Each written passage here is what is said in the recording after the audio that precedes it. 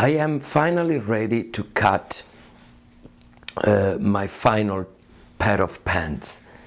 So as you can see, I've already laid my pattern on top of the fabric, which I folded into two, making the two salvages coincide on that edge. What I did so far was to cut, mark and trace my back and front. I'll show you how to do the back, and then for video purposes I skipped that part and went and repeat exactly the same steps onto the front part. As you can tell now, both of my sides have been marked. I have all of the traces that I need for me to go ahead and sew. I'm gonna move on to my sewing machine right now and combine first of all the back to the front part and then the right to the left.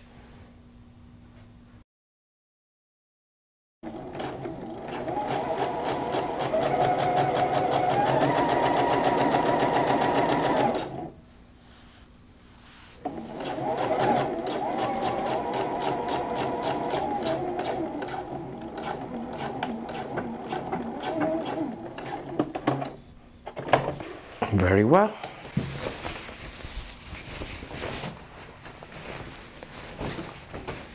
All I have to do now is wait for my client to come and have a final fitting, and then I will have to iron flat all of my seams, overcast them, and put a zipper on and put a belt.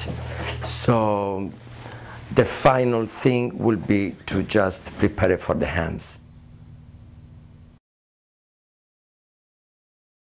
As you can see, the pants fit, I would say, almost to perfection.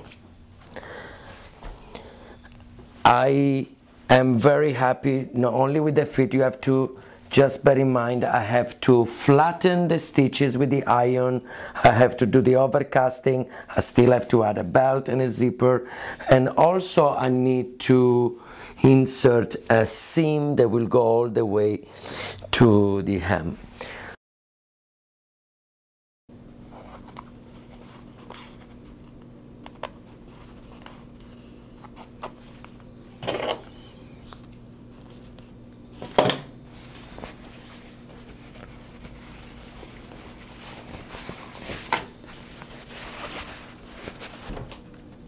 My first side is in place. As you can tell, there's plenty of waistband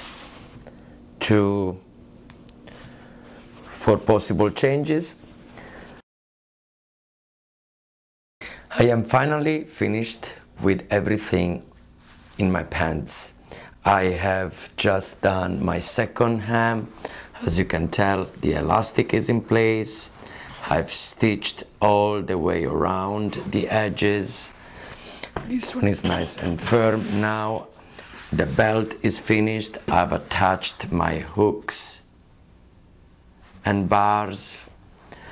I always prefer to have a double fastening system, not only on the outside but also on the inside. Therefore there's a lot more grip, as the belt, as I previously said, needs to be tighter than a normal pair of pants. I am now ready and waiting for my client to come and pick up the final product.